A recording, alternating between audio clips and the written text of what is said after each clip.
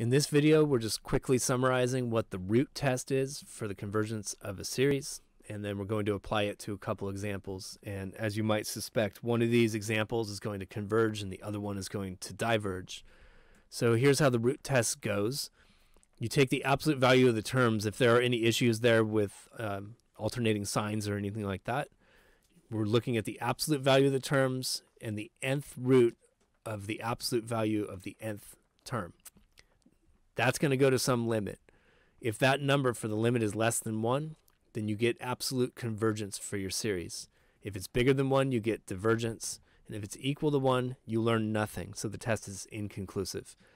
Now, this is very handy for series that have an exponent of n in them, because when you take the nth root, it undoes that. So if you run into a series with an exponent of n that's causing you problems, it's probably going to be the root test that gets you out of trouble. Let's apply the root test to our first series. I'm going to take the limit as n goes to infinity. I don't even have to worry about absolute values here because there are no negative terms. And I'm going to have the nth root of n plus 1 over 2n plus 1 to the n.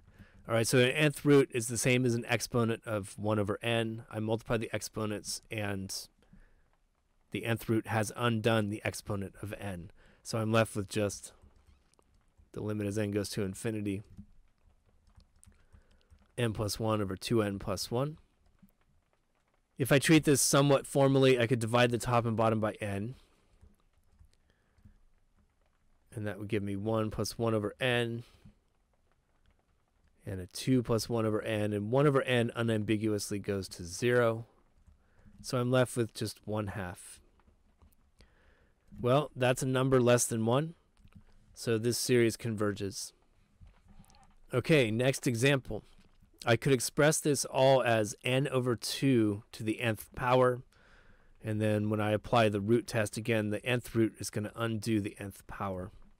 So I have the nth root of n over 2 raised to the n, and the nth root and the nth power undo each other. And I have limit as n goes to infinity of n over 2. And that goes to infinity, which is way bigger than 1. So this series diverges. Now, an interesting point about this series is we should have seen that it diverged from the very beginning just by using the divergence test. It's one of the first tests that we saw in the series chapter.